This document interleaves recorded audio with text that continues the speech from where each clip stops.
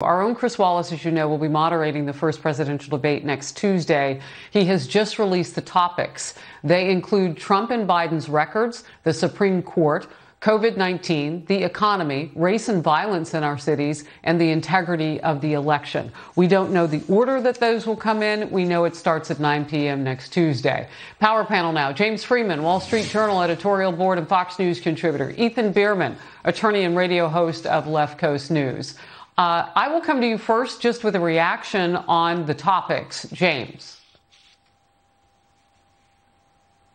Yeah, that seems to cover it. I think certainly Mr. Biden comes in with a nice sort of sense of low expectations after questions about how he's handled some recent interviews. But obviously, the Supreme Court decision is going to be huge. And when you talk about records, that does leave a lot to discuss. With Joe Biden, you're talking about half a century as a career politician.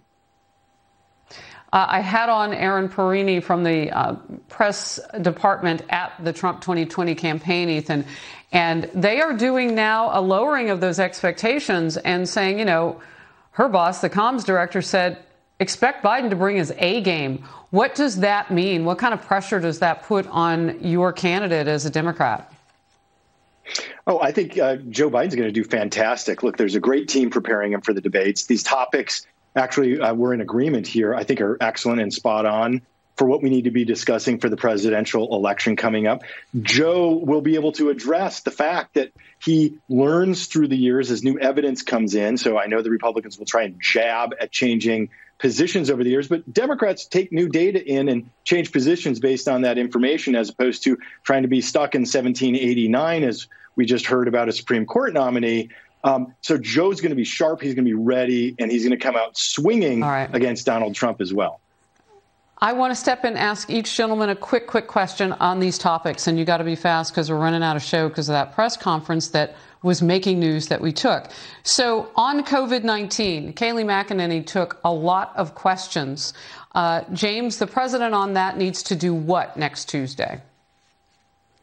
Well, I think he should get credit and he should do more to explain and emphasize that the simple fact is this does not present a great risk to children.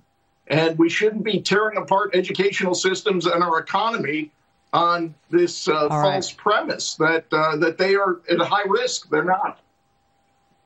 Ethan, when I bring you back, I'm going to ask you about Joe Biden and race and violence in our cities. That's another topic. But to be fair, I do not want to have to cut you gentlemen off mid-sentence, which sometimes can happen at the end of the program, as we've seen.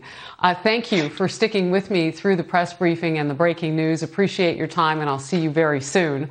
I hope. I'm Harris. The Daily Briefing begins with Dana Perino now.